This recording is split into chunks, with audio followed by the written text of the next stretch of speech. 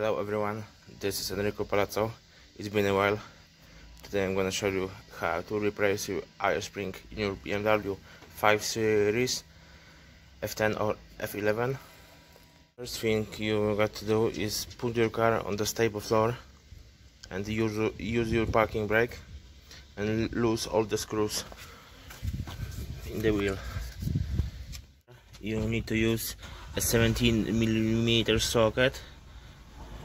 I want to use my impact wrench for that. To do this properly, you can use the thing made with rubber like this.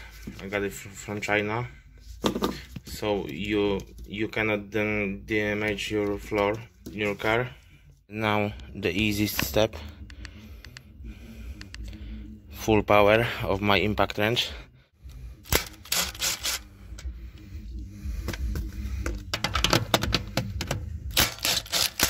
The next thing we got to do is secure a car from falling down to the floor. I will use my wooden block like this,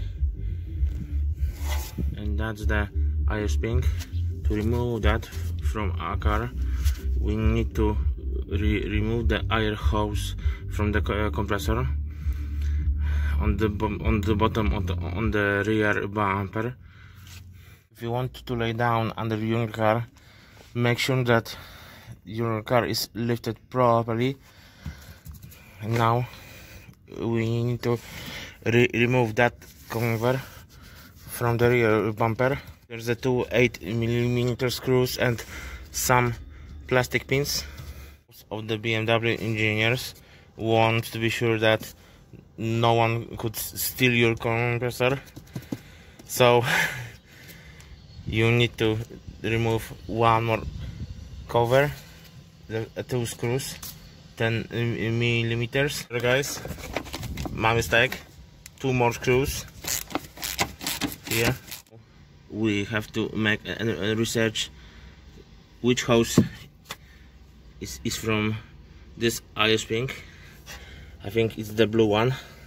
There's a blue one hose here. We need to remove that and put out all the air from the air spring. Be careful when you are removing that hose, because there can be 100 psi of pressure, so be gentle doing this. You want to remove the spring from your car, it's pretty easy.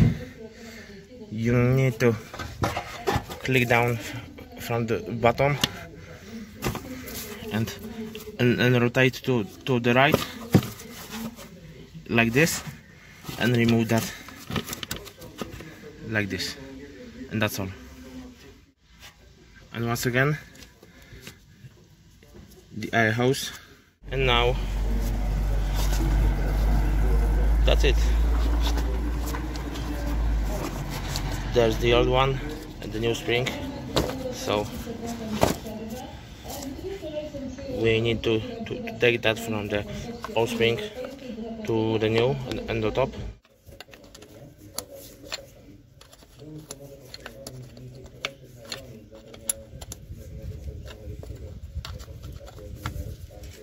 Okay, and now the spring is ready to come back to the car.